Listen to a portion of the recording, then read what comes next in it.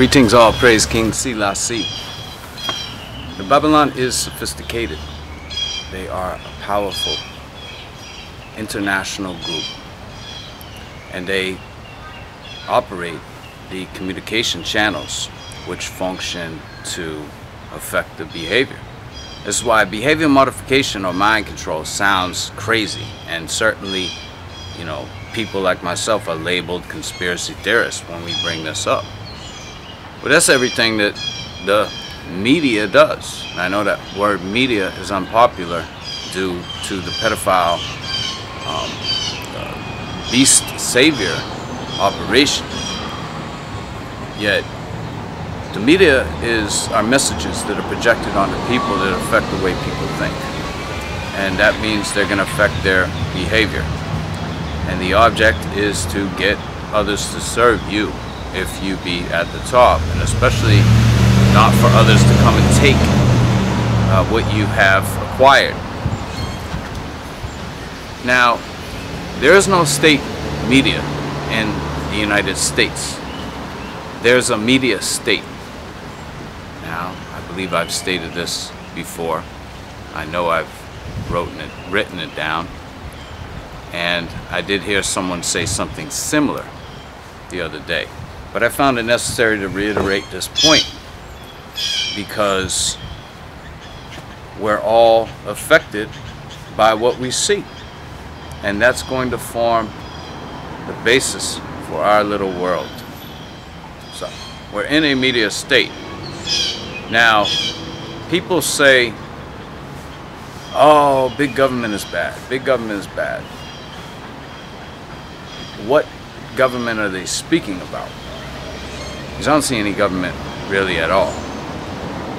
The United States is a type of corporation, and they take capital from other corporations, and they do their work, whatever it may be. In the military, that's protecting assets and extracting resources from impoverished nations. And you know, it's obvious that these kinds of things have to be done, because if you look at a place like Britain where there's virtually almost no natural resources, they're not pulling oil out. Do they have abundant sources of clean water, springs, and is there a lot of forest to cut down, etc.? And so they have to use their system of law to get these resources from other places, including human resources. And this includes the communication channels, otherwise the media. And they function to propagate the causes of those benefactors. It's pretty simple. Now, what would a state media look like? A state media would be a government-controlled communication channel. North Korea has one. Probably Iran, maybe. Probably China.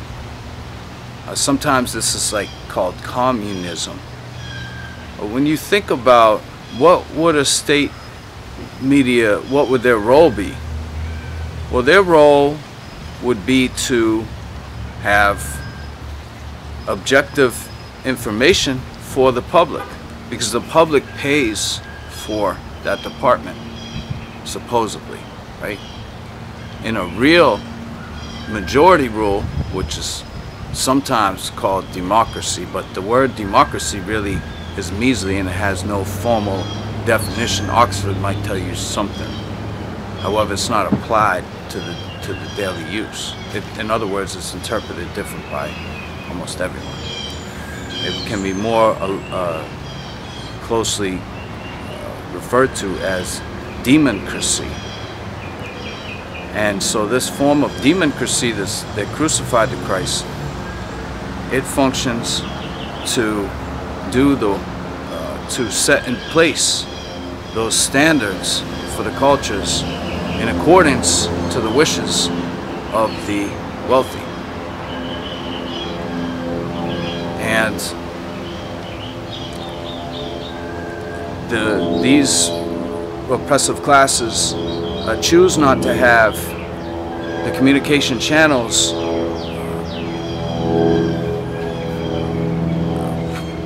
projecting information that is detrimental to their operations. So the other way occurs, whereas it tends to promote the oppressive class. Doesn't tend to, it does. And it's not very obvious, because that's the advancement of sophistication, whereas when you're dealing with behavior modification, the objective is to get people to not realize what's going on, and then that way it is effective, because when people are aware of being manipulated, they're reluctant to be, and that not everyone.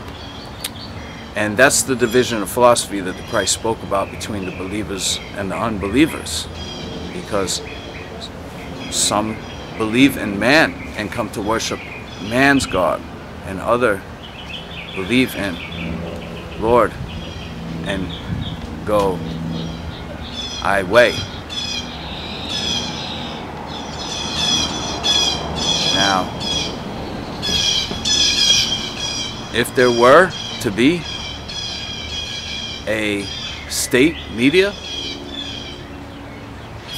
and it had internet presence, then it would look similar to what is being called social media platform, and Facebook being the largest. Now, Facebook is a company that didn't just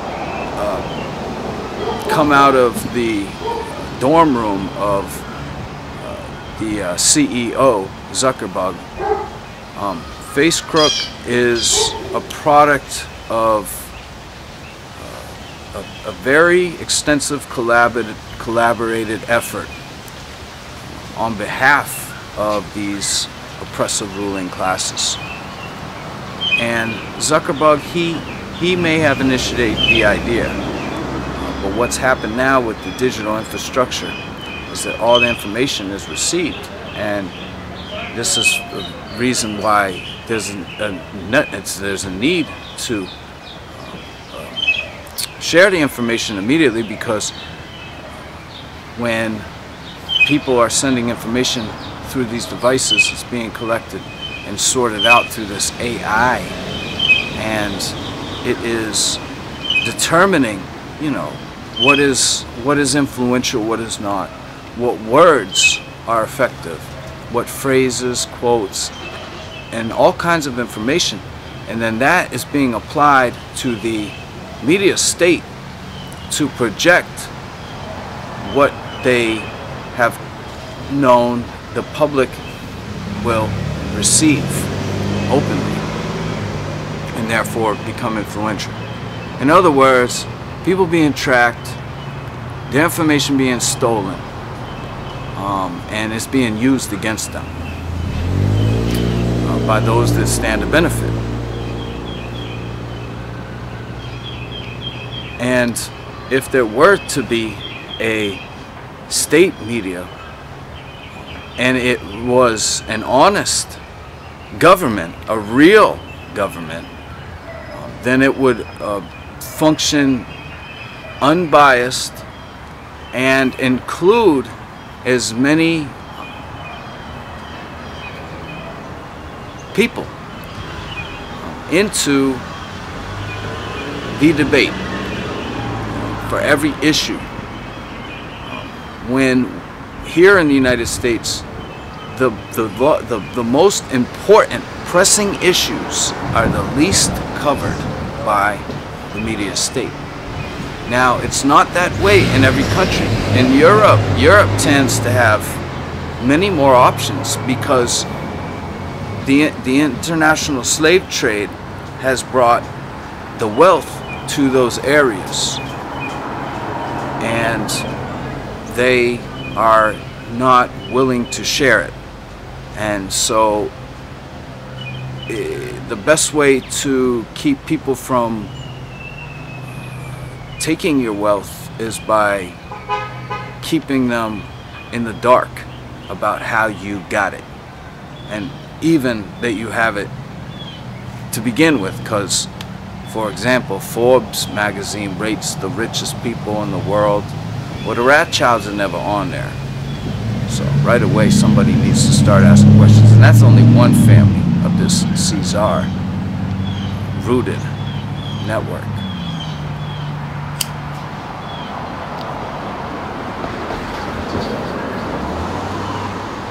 So with state media, you have a social media platform that is not going to cater to the wealthy. You would have no need for these dependent radio stations that are locally functioning to defraud the community into believing that they're projecting a representative position, because they would be run by the government. And the same government, not the same government, a different government.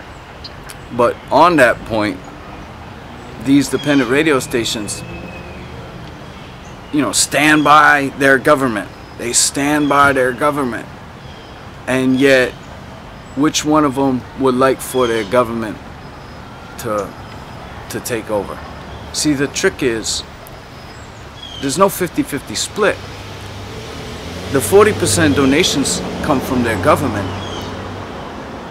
They get as much of the donations that they can from the whatever people in the community, and then they invest the rest. So that keeps it from the government from taking over.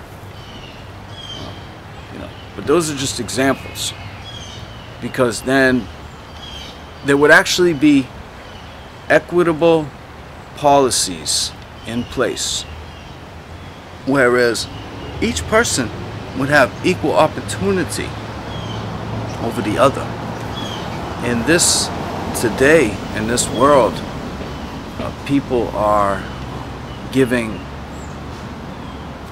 their trust to those that know how to speak well, that know what to say and how to say it, and they can, you know, dress the part, and they have the support behind them, you know, crowd of people clapping and cheering for them, because that's propaganda. That's how propaganda works.